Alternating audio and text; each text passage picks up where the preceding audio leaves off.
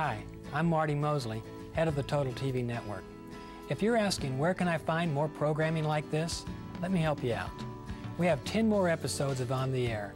Same energy, same compelling stories, all hot topics.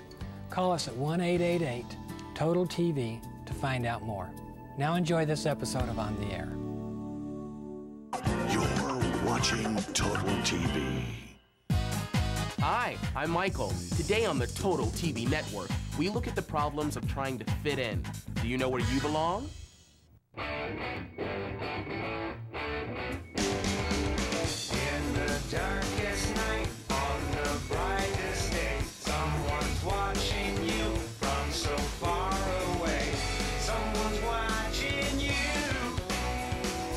Someone's watching you.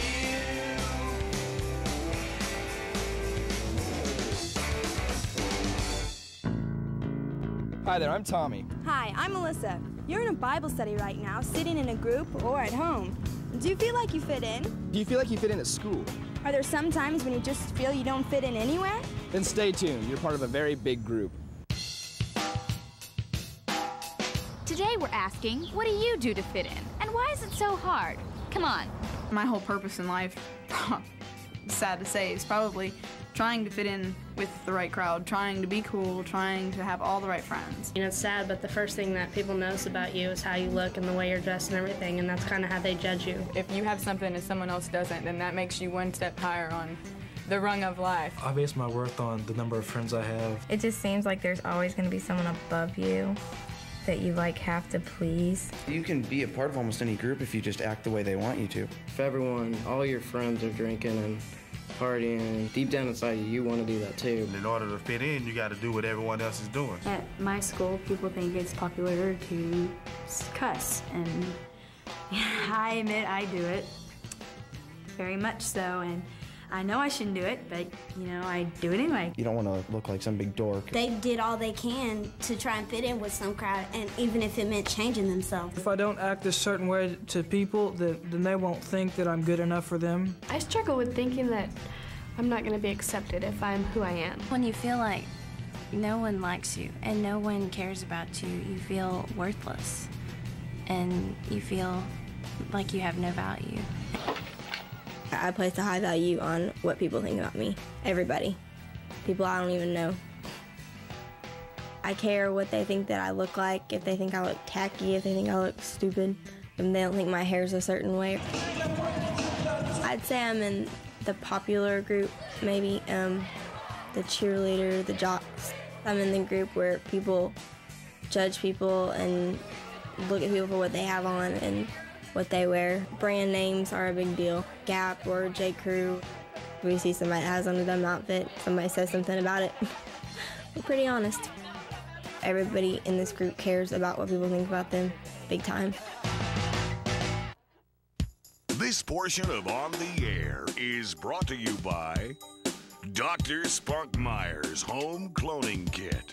It's the easy way to make friends. So what you're saying, it's very important to fit in.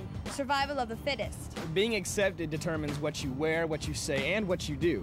And how awful it feels when you don't fit in. Check out these next two teens, Donald and Rachel.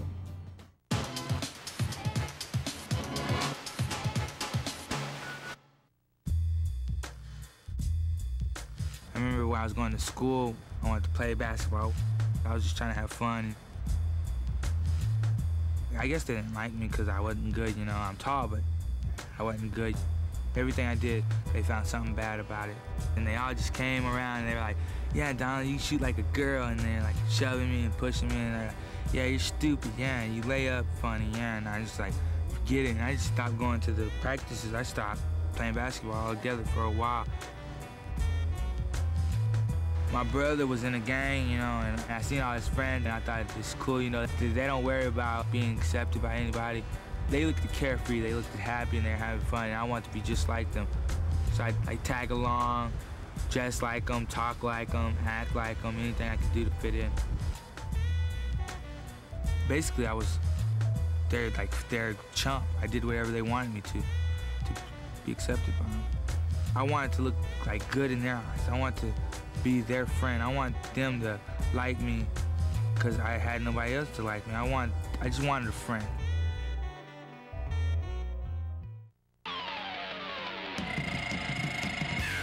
Who said it was cool to fit in? Probably not you.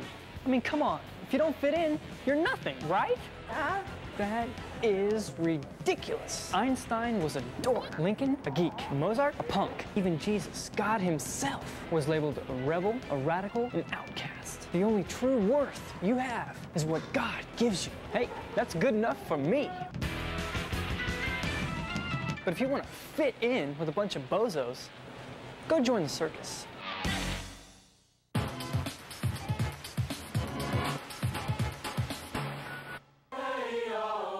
I guess I'm kind of insecure about the way I look. I don't feel like I look as pretty as all the real pretty people, and I worry about, you know, whether I get invited to these parties versus those parties.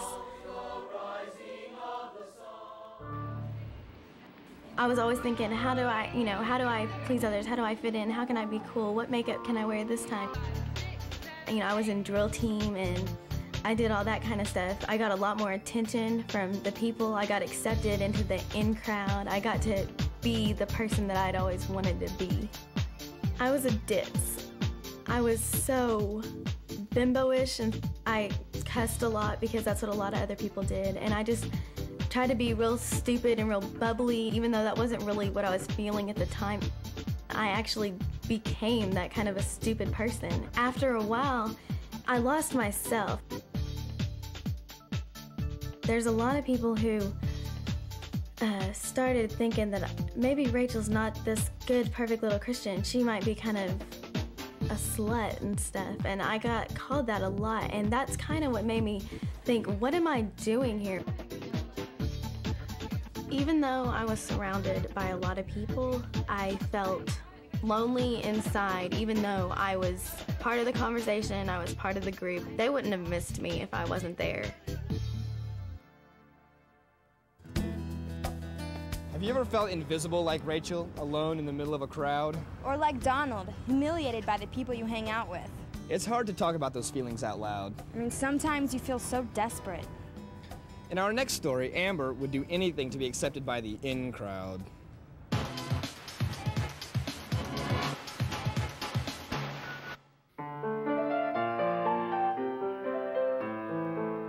I believed that being in the group, the popular group of people, that I would be happier, that everything would be okay, that nothing would go wrong for me.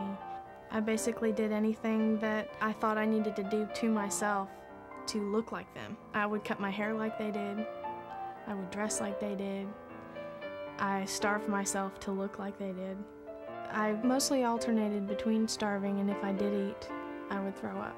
I got into a binging, purging type of routine. At first, all the attention I got really made me feel good, made me feel beautiful and loved, and when I got the attention and had the validation of others' opinions of me, I believed myself to be thin and pretty. But pretty soon I started thinking that it wasn't enough. The thinner I got, the more attention I would get, and the more friends I would have, and the more love I would have, and everyone would like me, and everything would be happy. And so I decided that I needed to go further and further and further until I didn't really have a goal. It was just to get thinner and thinner and thinner.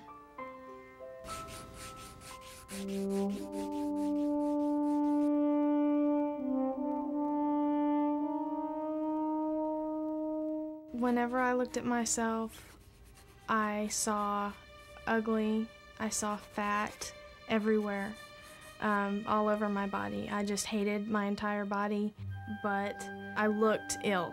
My face was drawn, I had circles under my eyes. I had no muscle or anything left. I was just skin and bones.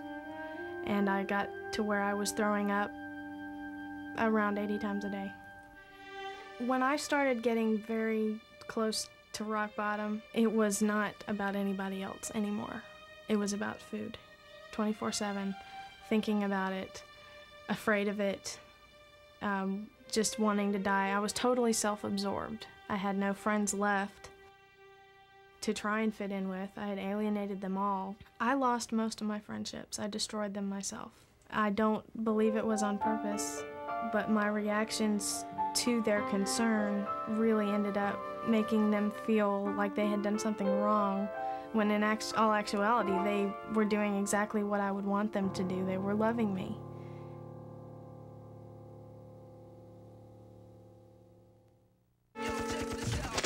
A recent magazine survey asked women, what would make you the happiest? And 42% of them answered weight loss. Now check this out. Did that make Amber happy? So far we've heard from Krissa, who's in the popular group and admits to saying some cruel things. Donald got tired of being everybody's chump in a gang, and we heard from Rachel, who changed her personality to fit in. And Amber, who's anorexic. Now we'd like you to stop the tape and discuss these 2 questions. First, why do you think that teens do these things? And why do they need people's approval so much? And second, what advice would you give Donald, Rachel, or Amber, or the people you know who are like them? And when you're done, come on back.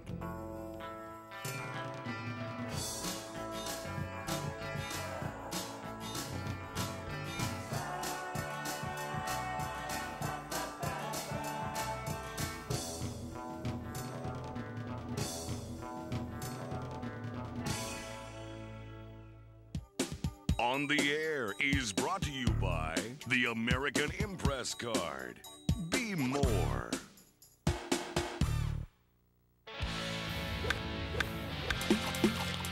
You don't know me, but someday you might. I can fit into any crowd, anywhere. No one will even know that I'm there. Why? Because I'm a nobody. Because when I want recognition, I just whip out this, the American Impress Card. It has more buying power than I will ever need. What's this? We don't accept this. The American Impress Card. Don't leave home without it.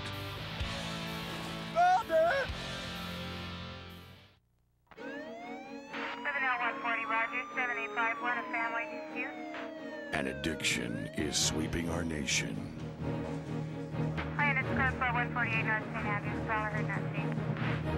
It is of epidemic proportions. And it could be as close as your home. Small Group Bible Study. The Word. Is it in you? A message from the Total TV Network.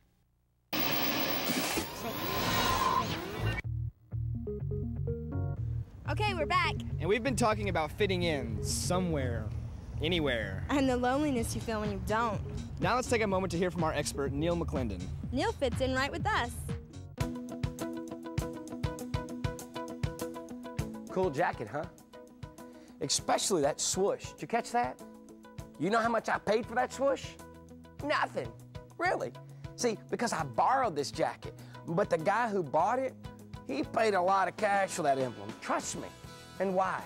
Because the swoosh is fresh, that's why. I mean, Nike spends zillions of advertising dollars to let you guys know that. They've got every pro athlete around the world wearing their gear. And they're fresh, their stuff's fresh, and so when you cough up the change to sport that, then guess what? That makes you fresh too, boys and girls. That's stupid. Well, of course it is. How can a simple swoosh be that valuable? I mean, how can it make you more valuable as a person simply because you wear it? But we do the same thing whenever we let other people determine how valuable we are. You know what I mean? I mean, we're always comparing ourselves to other people, trying to win their approval, trying to fit in, as if we needed some swoosh on our soul to be worth anything. So you heard the kids in the top of the show talking about trying to fit in, and maybe that's your story too.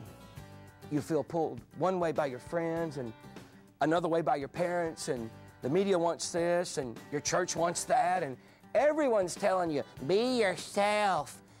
But if you're not wearing what everyone else is, then you're in deep weeds.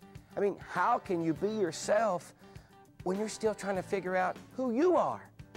See, that's the problem. God doesn't base your value on how thin you are, how well you play ball, how many friends you have, what symbol you're wearing on your sneakers. He considers you valuable because He made you. He loves you for who you are. And do you know how valuable you are in His eyes? See, He was willing to pay Jesus for you. That's the price tag that you have on you, the Son of God. So on those days when your clothes are stupid or your hair's flat or when you didn't study for the test that you know you're going to bomb, when your parents are yelling at you or maybe they're just ignoring you, remember, the price tag is always the same.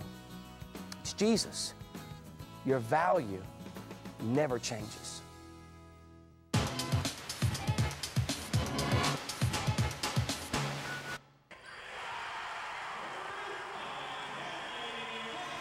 I think I was real lost. I didn't know which way to go. In order to look good and feel good about myself, I had to go out there and do something that everybody else thought was cool. I didn't think I was good enough inside, so I had to have other people tell me. Basketball, that's the number one thing I wanted to do. I wanted to be on the court, you know, playing with the good guys, being known, having everybody screaming, you know, making that last shot to win the game. Maybe I just wanted to be too much.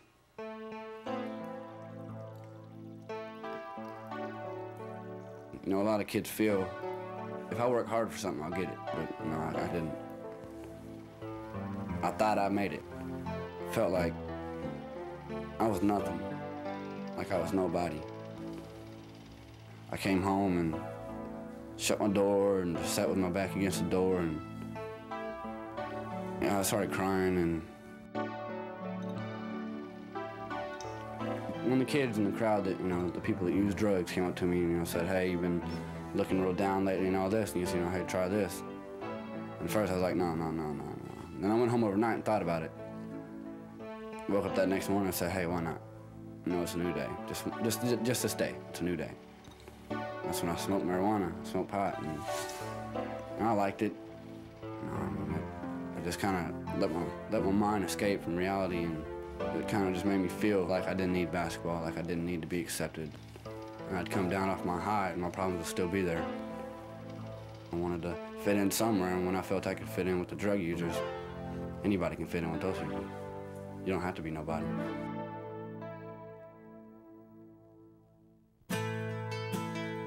Something funny's been going on in the last decade or two. You see, self-esteem, well, it's become big stuff. I mean, school curriculum is packed with it. Every TV talk show seems to center on it. And that's the odd thing. You see, all this talk about self-esteem, yada, yada, yada, just gives you one more thing to fail at. Okay, maybe you learn to play the game, you say the right words about being confident and talented young person with a bright future and a great ACT score. But deep down inside, you still feel like dirt. Look at Tim.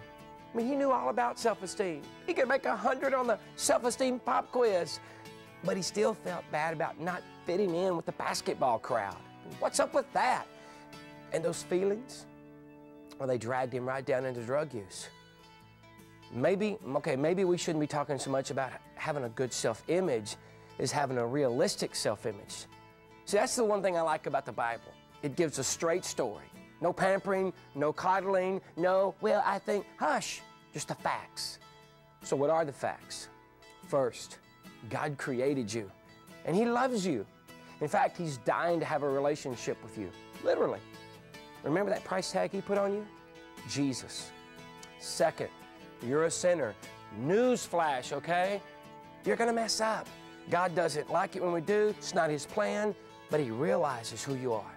Third, our sins, they don't keep God from loving us.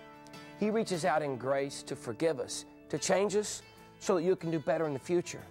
Which means fourth, nothing, and I mean nothing, that you do can make God love you more or less. See, He knows you inside and out, and He still loves you. And finally, God has plans for you. One of my favorite verses is Philippians 1:6. It says this, being confident of this, that He who began a good work in you, well, He will carry it on to completion until the day of Christ Jesus. You see, He's working on you, and He'll keep at it. So there, that's your realistic self-image. You have immense value to God, but hey, you're not perfect, okay? Yet, thanks to Him, you're getting there. Here's a Bible story maybe you haven't heard before. In Psalms, David sounds like a country western singer. My dog ran away. I'm feeling so blue. I don't understand it. My cat left me too. You see, David wrote Psalms about what was happening in his life and what was happening in the hoods. Betrayal, abandonment. Sometimes he had no homies to hang with. I'm so lonely. But he always knew where to turn when he was feeling lower than a snake's belly, because David always finished his Psalms the same. Trust in God, He's faithful and true.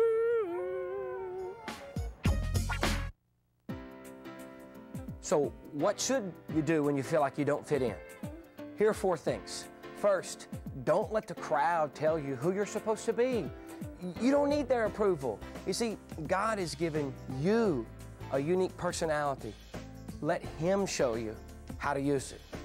Next, get a realistic view of your own value before God. Remember, He knows you're not perfect, but He still loves you. So you can learn to bounce back from your own dumb mistakes, knowing that God, He's not giving up on you. Third, do something good for someone else. Novel concept here. You see, if you feel like you're worthless, reach out and help someone else who needs help. I mean, look around. How can you help others who feel that they don't fit in? Then you'll have something to feel good about. And fourth, look for your role in God's plans. The Bible teaches that when we become Christians, God gives each of us a spiritual gift. That's some kind of talent to be used for His glory. What interest do you have?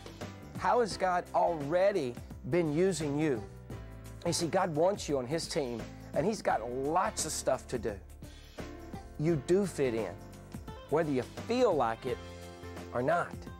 See, you fit into God's love, and you fit into His plans.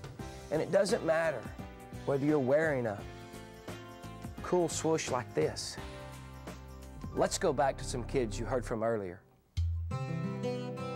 I look back and I see how far down I was, how far down that staircase.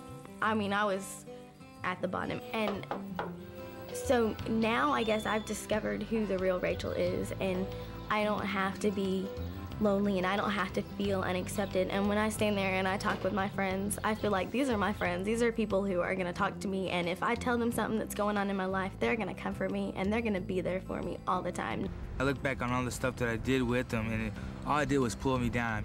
Who needs friends like that if they're gonna get me in trouble, you know? I think I can make more friends, man. I see now that it's not all about it being accepted. I can have friends and be who I am, be myself, without being a gang member, wearing a color, and all that other stuff. I mean, it's just not me. I'm tired of being something I'm not. Neil gave us some great things to remember about who we are. I mean, look around. There are a lot of kids trying to fit in, just like you.